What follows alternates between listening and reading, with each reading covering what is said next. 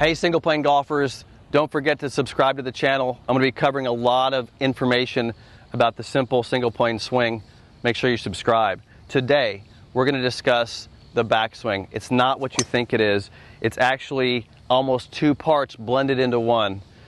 I want to show you today what the backswing is really doing so you can accomplish a leverage position at the top of the swing. So here's what's going on in the motion of the backswing.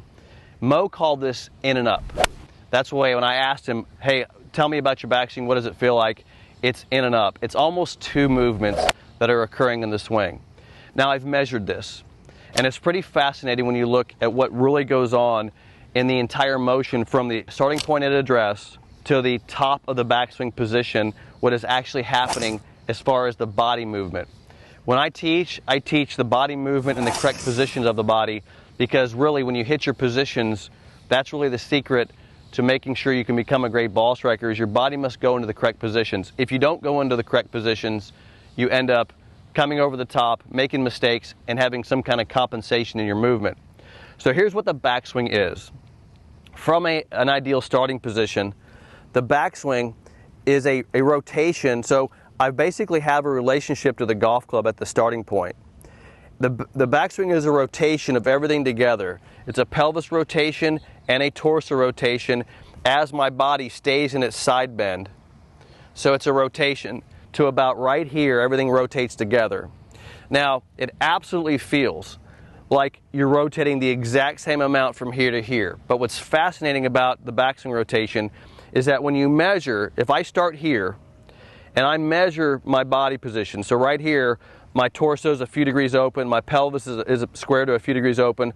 When I turn to right here, my torso, my upper body, is about 50 degrees closed, rotated this way. My pelvis is only about 20. So this part of my body is moving twice as much as this part of my body, which is a fascinating thing because it doesn't feel like that. This is what I always teach my students. I always tell them, hey, look, you can't feel what you do because this stuff's happening, it's going too fast, and your body, you're not aware of what's really going on. That's why I like to measure some things. So what's happening here, I want you to watch my lead shoulder from this point forward. So remember, I'm about 50 degrees closed with my torso. When I go to the top of my backswing, you're not going to see a lot of movement in that lead shoulder. See that? But look how far the club travels to the top. How is that happening? How is the club traveling? Watch how far the club head goes. It's going 3 or 4 feet. This club's traveling 3 or 4 feet into the backswing. This is hardly moving at all. It's happening because you're getting hand and arm action and a little bit of torso movement. Only about 25 degrees of torso movement. So here's what's happening now. You got this first movement where everything moves together, feels like everything's together, and a second movement where it feels like it's mostly just arms and hands.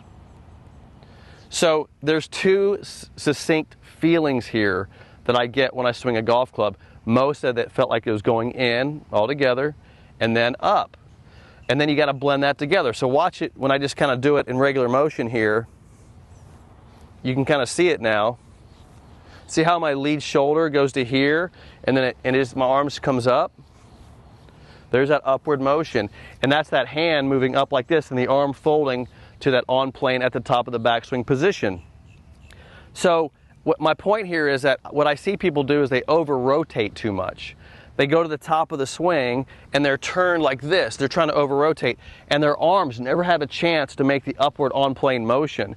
So I'm always trying to limit the way the upper body moves so the arms can actually have their place in the backswing. So watch when I strike a ball here, you're going to easily see how that inward motion occurs, and then you get this little upward motion right here. Then I'm going to transition and come down and strike it.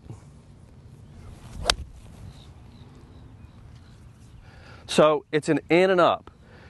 In, lead shoulder doesn't move a lot, up to the top. And that should be the feeling of your backswing. And if you sequence that together, you're going to get the proper sequence of the backswing, which is another topic we need to discuss, is the timing of a golf swing.